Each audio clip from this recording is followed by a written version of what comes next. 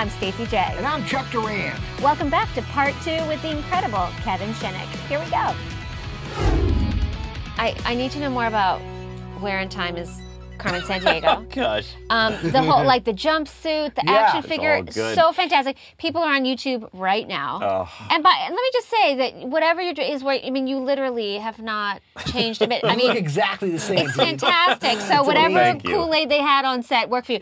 But and also you had some guest work on Grimm, so you have your on-camera side of the world. So what are the kind of things that keep you balanced? Because we know the on-camera world, I do on-camera too, it's kind of curious. And the voiceover side has its own thing. So what is it how do you keep that balance of working in both arenas? It's fortunate to have those options because, as I may have said, it takes the pressure off. If I'm having a week where the acting's not going as I had hoped, I think, all right, well, let it go. Let it go. You've got a script due, you know. Or if I'm got writer's block, I'm like, oh my gosh, you know, and then, oh, I have an audition tomorrow, you know.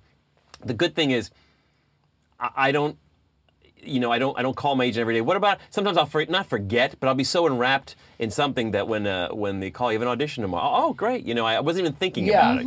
You know, and it's just, again, like I said earlier, just part of my day on my daily planner. Go and audition for this, you know. And then you do your audition and you just forget about it. Move on. Because you're busy doing other things. Yeah. It's pointless, and like, you know, my agent always calls me afterwards, but we got to this agreement where it's like, look, I'm always going to do my best work. Why don't I call you and tell you if things went horribly for some reason? Because other than that, and in this business, we all know, you could, I tell my dad, because sometimes, you know, he's like, you should try out for, I said, I could feasibly not get an audition for the Kevin Shinick show.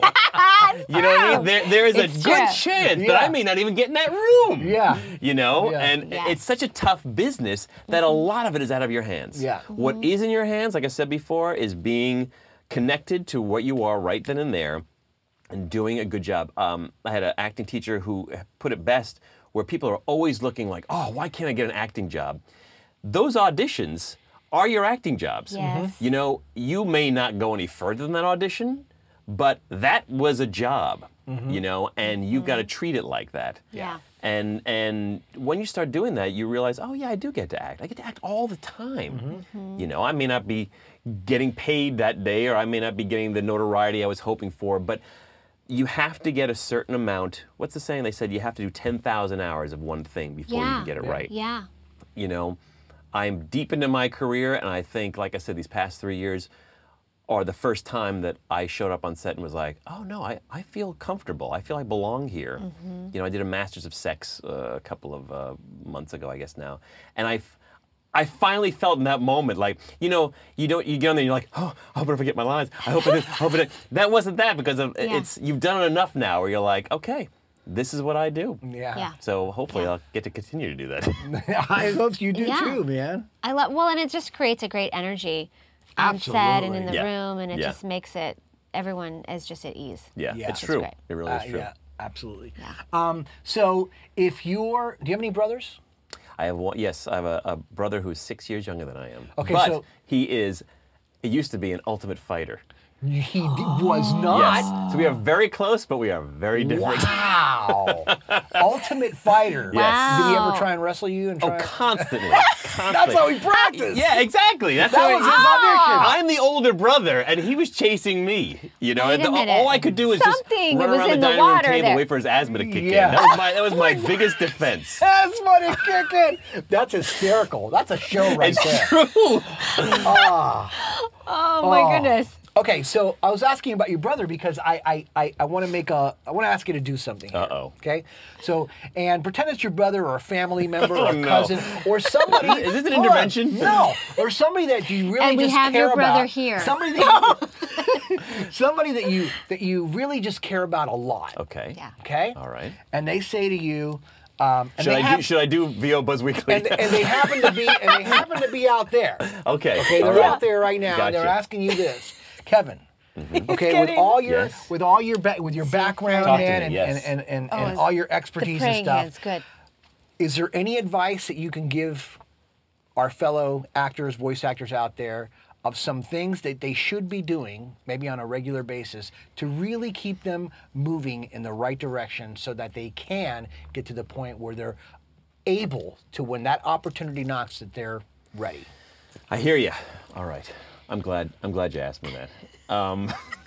No, you know, we live in, this sounds so grandiose when I start with we live in, but we live in a time that is the perfect time for doing what we want to do. Meaning, two things. One, sometimes I speak to school groups and I'll say, this time we're living in, no matter what you enjoy doing, there's a chance there's a career in that. Yeah. You know, Steve Sansweet from Lucasfilm collected Star Wars figures and Star Wars toys. His collection got so big that Lucasfilm went to him and said, would you like to run our archives division? I mean, the craziest things out there can be turned into a career. Yeah. And we have at our disposal the internet and YouTube and all these channels.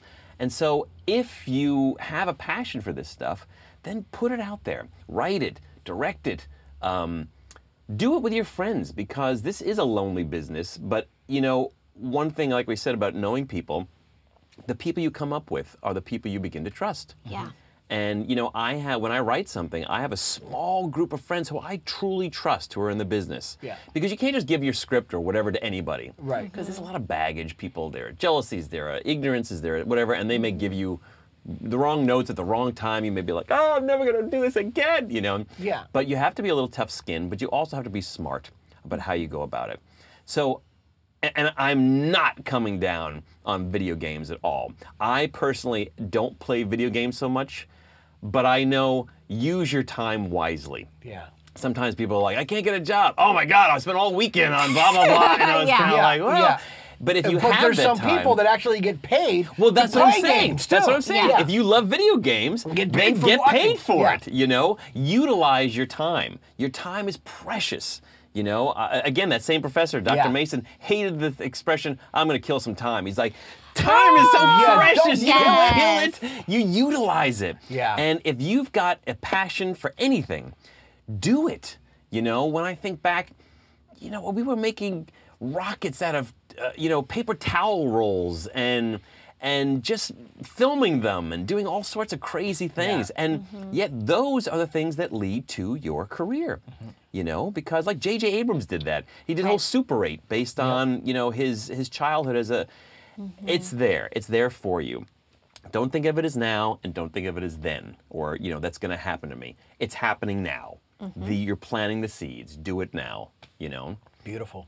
I love that. Stay active. Stay active, yeah. Do something every day. Yeah. Don't kill time. Write something. You don't kill time. Don't kill time. Use time. Use time. Write something every day. Well, and expect someone else to create your opportunity. Yeah, exactly. A lot of times you have to be the one to, because no one is going to love your vision or your career more than you are. Absolutely. No one's going to be more passionate than Absolutely. you are. I have a joke saying, which is, there are two kinds of people in this world. Those who are dying to get an agent and those who are dying to get a new agent. You know? Now, I am not in that position. I love my agents, but there are people, agents? I'm with CESD for, they're great, for yes. voiceover. Yeah. I'm with CAA for writing. I'm with, you know, all sorts of different Yeah, people. yeah.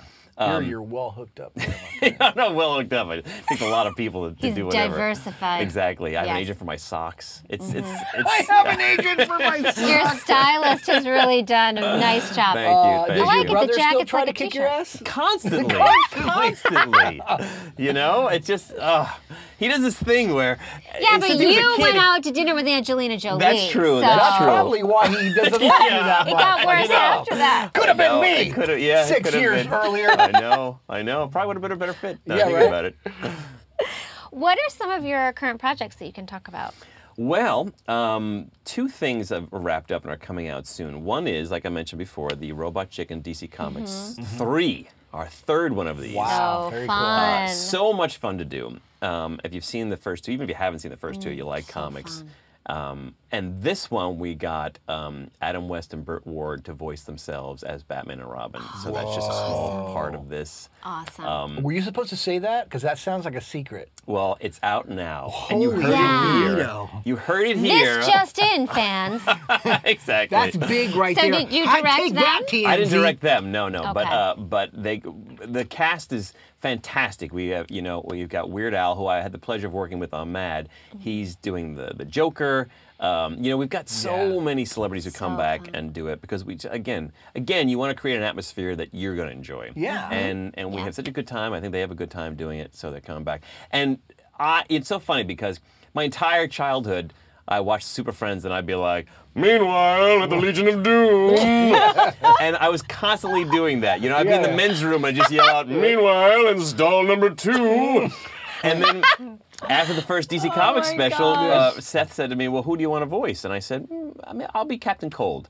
And he said, okay. And he wrote back, he's like, you have to do the announcer. And I was like, oh my God, I forgot. Yeah, I said, that's my entire life waiting for this moment. And here it is. And here it is. Beautiful. So I am the, and as you probably knew, Ted Knight did that voice, you know, early on. And it was just so great to do that. Good. So that's coming out. I forget when that's coming out. Probably the fall, I think. And there'll be a Robot Chicken panel at San Diego ComicCon. Another thing that's coming out that they're going to premiere at Comic-Con is I had the pleasure of writing, and it's not often I can say this, the movie Scooby Doo and KISS, a rock and roll mystery. So I was finishing up Mad. Was this the story you were going to tell us earlier? Okay, good. I was finishing up Mad at Warner Brothers, and I said, I have some other things I'm going to go off and do. And they said, oh, no, we'd like you to stay and work on something. I said, you know, these are more important to me. They said, do this. I said, do this. I don't feel. They said, write the new Scooby Doo movie. I said, well, and they said, but it's Scooby Doo meets KISS, and they're involved. And I was kind of like, well, I said to my wife, I said, am I being ridiculous? I'm being pulled back in by, and she goes, by spandex. Exactly, and boots. And blood. And I said, well, am I wrong to do this? And she looked and she's like, no, you have to do this. You have to do it. And I wrote this thing, and I just had such a good time working with these guys, and you know, writing Scooby Doo. I mean, it's KISS. It's like, you know, we all remember the KISS and the Phantom of the amusement park, and so this is our take on trying to maybe correct some wrongs. And they voice their own voices. Voice their own voices. How was cool is that? So great, and they're so talented. They are talented. They are. There's no doubt about but I mean, that's not a given. You know, I think the other thing that you may have experienced is, I think everybody thinks they can do voiceovers. Yes. You know? And even there's big names who think they can do voiceovers. And they come in and you realize, oh, no, not everybody can do this. So it was a crapshoot. But they came in and they were phenomenal. Phenomenal. Wow. Who surprised you the most, being either the most directable, the most just good instincts? You know, I had heard so many different things about Gene Simmons that when I came and I was ready for anything, and he could not have been nicer. Did he and say more he generous. invented voiceover? No, but he always, he's like, try to sell you something. Yes, he did. Yes, he did. Okay. Yes, he did. What did he try to sell? Well, he always says, like, we're getting buddy, and he's like, you guys should come on the KISS cruise. We're like, yeah. And he's like, it's $5,000 a piece. Oh, we're like, okay. Oh, I thought maybe I think your lines just got a little shorter. Yeah, exactly. I think he has a credit card swiper like attached to him.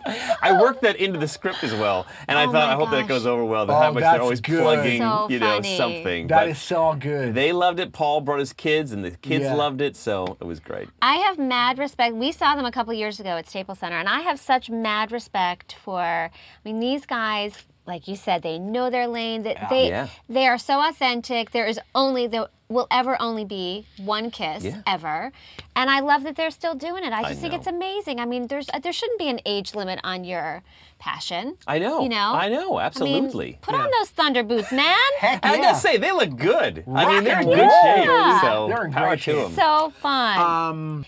So how do you ride the line of writing a show that is appropriate for kids and for adults?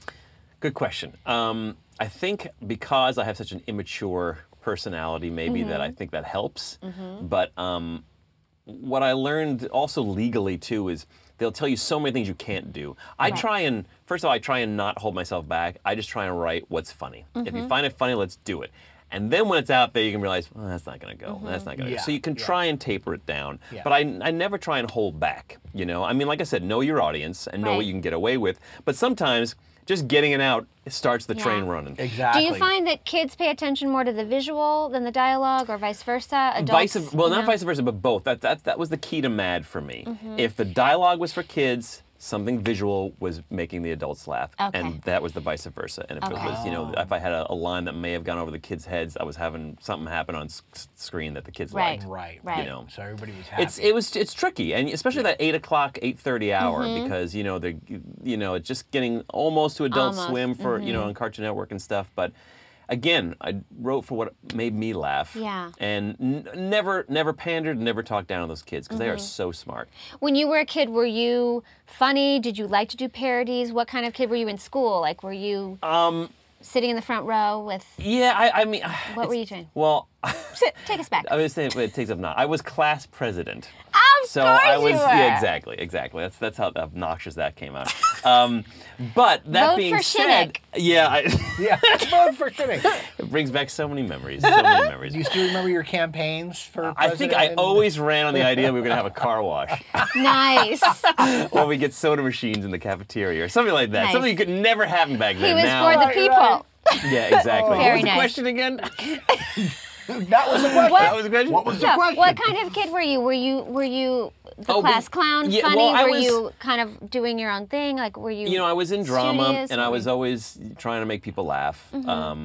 I was also growing up in the advent of the answering machine, and that was the beginning of my VO career. Yeah. You know, how many times did you go, you look marvelous into the into the answering machine in the late 80s, you know? Or I did, you know, Peter Sellers of the Pink Panther. My mom, if she still had them, had tapes and tapes. Oh my gosh, those were your first demo reels. They were. They should be in the Smithsonian. They should be. Or someone's Okay, well, we But gotta I get on remember that. something I was going to say earlier in terms of like do something and get your work out there. A lot of times people are like, oh, well, I haven't done anything. But someone gave me advice a long time ago, which I thought was smart. They said, go through the magazine, rip out ads, and record them because that's copy.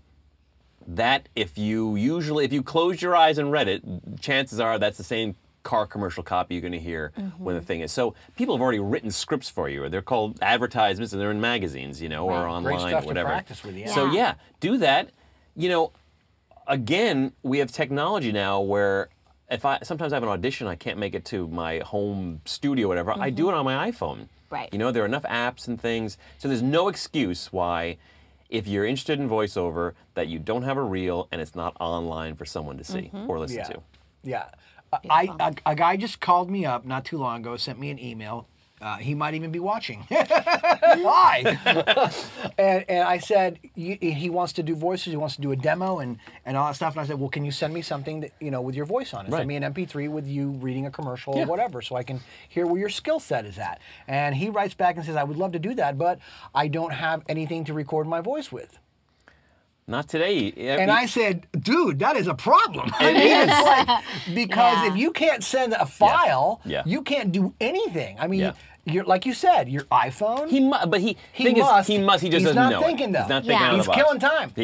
Don't kill that time. He's killing time. No, don't kill the he's time. killing his career is what he's doing. He's killing time. So exactly. Yeah, use your phone. Talk to, you know, there are places that you can go to and put yourself on camera. You know, if you're on camera audition, they accept now iPhone cameras. But if you don't feel comfortable with that, there are services where you can go over and act and they can record it and send it someplace for you. Yeah. You know? Yeah.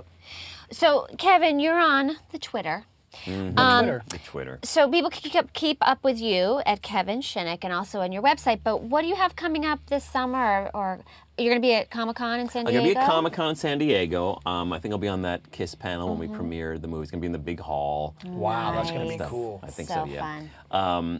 And what else I got going? I'm doing an episode of Rizzolian Isles. So Rizzolian Isles, which, if you don't know, is like, you know, Cagney and Lacey for us when we were growing up. Angie Harmon. Exactly, and they were great. It was a lot of fun to do that. So, are you playing a good guy or a bad guy? Neither. I'm a guy who is affected by something that gets the whole story going. It's not to gives away nothing. What was secret. What was it like working on Grimm?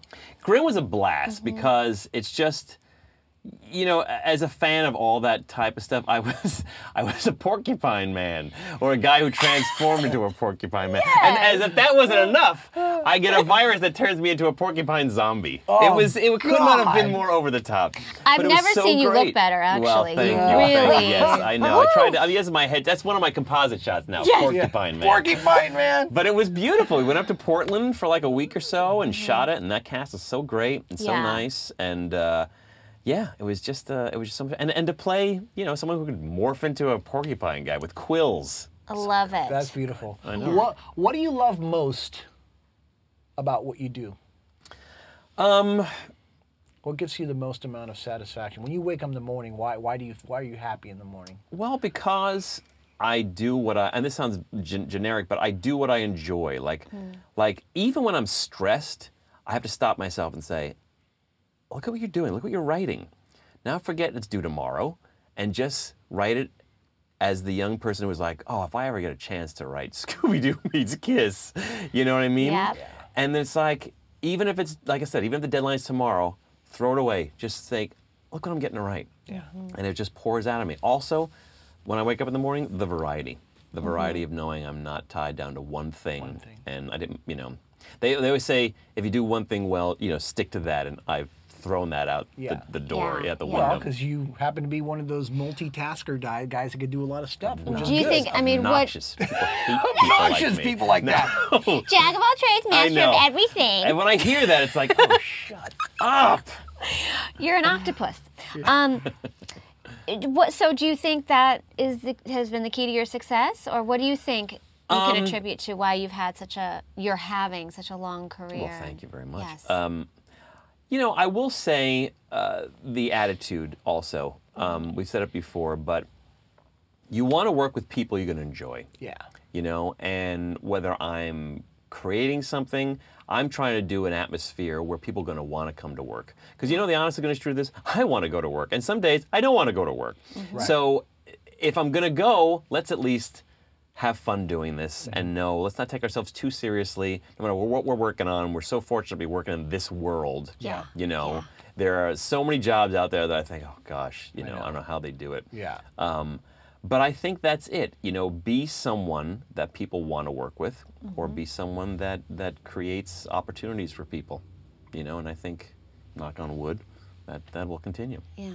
So did you get any advice along the way? You mentioned Tony Randall, love that. But any advice along the way that as you got into your career deeper that really kept you in the right headspace? You know, I'm sure I have more mentors than I mentioned, and going back to Tony Randall, he did say something to me, like I was constantly thanking him, constantly saying, thank you for giving me this opportunity, thank you for giving me the confidence, and all he ever said was, just do it for someone else, you know? And I think that's kind of plays into what we were just talking about. Pay it forward, you know? Make this an opportunity for you by making it an opportunity for somebody else. And I think, you know, it helps. We keep saying it's who you know, but who you know are the people who you want to hire, and who you know are the people who maybe hire you one day. Yeah. So I that's love that. Get down. Kevin, you're Staying good true to people. the You're biz. good people, Kevin. He is. I don't care what all those other people say about you, man. What? What? Huh? The KISS guys? You spoke to my I don't brother? care what they say. The bathroom wall is not always right. Okay, Oh. so let's pick a number between 5 and 129, if you could tell me. 119. 119. Okay. I still think it's hysterical that Gene Simmons tried to sell you. Sell you a trip. Oh, well, I got to tell you another even my funny God. one was, and this is talking out of school probably, but we wanted to go to once he announced it, it was announced that they were going to be inducted into the Rock and Roll Hall of Fame. Yeah. And so the director, Tony Cervoni, and I are big KISS fans. And so I was saying, like, maybe we can get to go to the Rock and Roll Hall of Fame. You know, wouldn't it be great? We're working on it. So I even said, let's make it easy on them. Let's fly to New York that weekend. And so I was talking to someone who works for them, and I said, you know, on the higher ups, I said, listen, Tony and I are going to be in New York that weekend. So if you know of anything that's happening connected to this, we can be part of it. And he said, do you have tickets to the Rock and Roll Hall of Fame? I was like, no. And he said, well, you should get them. They're going fast. And it was such exactly what you'd expect to hear from. And I was kind of, I was just hanging out there, and I was like, wow, shut down. You should get them. They're going fast. You should get them. They're going fast. That's so funny, man. If you use the promo code Gene, you can get 10% off. Exactly. Not even. Oh my gosh. Just charge you more if you use that That's code. so funny. Okay, so this is good since we've been admiring your fashion. Uh-oh.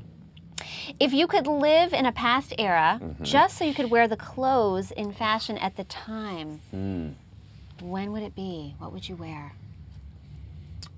I think I like the Victorian era. Nice. You know? Yeah. I kind of like that look. The ascots and... Yeah, or the the tie and the I can't remember. I'm drawing a blank. What do they call it when it's like Victorian era steampunk? Yeah. You know, kind of like that. Yeah. I have those interests, so if I was living that time, maybe I would have invented steampunk. I'm just getting this now as I'm looking at you. When you said, does anyone say that you resemble Colin Firth? Yes, I have heard A younger, that. of course, Colin Well, Firth. thank you very much. Totally. I only recently have said, but like 2 Really? other people have said that recently. I'm so getting Colin Firth. Really? Well, I'm Yeah. honored. Thank you. Yeah. He's honored. Yeah. The guy in my nearby coffee shop, he was one of them. As I was paying Just for something, really? he said, I liked you in the King's Speech. I said, thanks. Thanks. No, You I did didn't. not. I didn't. And even a I didn't. That little, would have been funny, man. even a little young Dennis Quaid. Really? I never heard Yeah, that. little Jerry Lee Lewis, like young Dennis Quaid. Wow. Right? Now you're just adding them up. I'm Go. channeling. Yeah, I I'm don't just get that. I don't channeling. get that I'm at just all. channeling. I I'm getting a little Paul Stanley.